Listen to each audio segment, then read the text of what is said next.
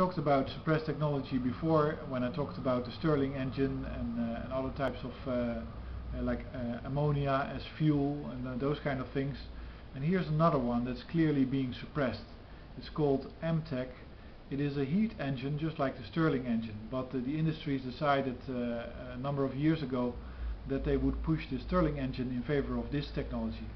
This technology is rather weird. It's metal vapor being pushed through a membrane causing electricity. You can follow the link next to this video and learn a little bit more about it. It's been researched from A to Z by the US Department of Energy, and it has an estimated cost of $35 per watt. According to the US Department of Energy, it's even 10 to 20 cents per watt if you make mass-produced units. But of course that's not happening because the industry is suppressing these type of technologies.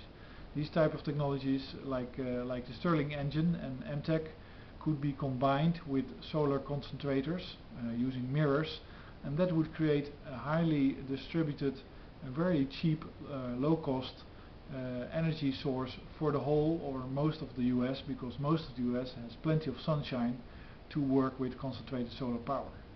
So I hope you find this interesting, and I hope you can see and a little bit with me that there is really a suppression going on of any technology that is not using fossil fuels or that is not nuclear, because both technologies, fossil fuel and nuclear technologies, in terms of power plants, will lead to centralized power plants, which means that you can be exploited as a consumer of that power, while the distributed models of power generation like wind and this concentrated solar power are made very expensive by putting to the back technologies that will be cheaper. So I hope you find this interesting, and I hope you let other people know about this. It's not the only heat engine that is not brought into the mainstream on purpose. And by the way, the Stirling engine is now commercialized at about 10 euros per watt, which is a ridiculous price for a very simple design engine. So this always blows my mind, and it makes me very mad to see this. I hope you find it interesting. Thanks for listening.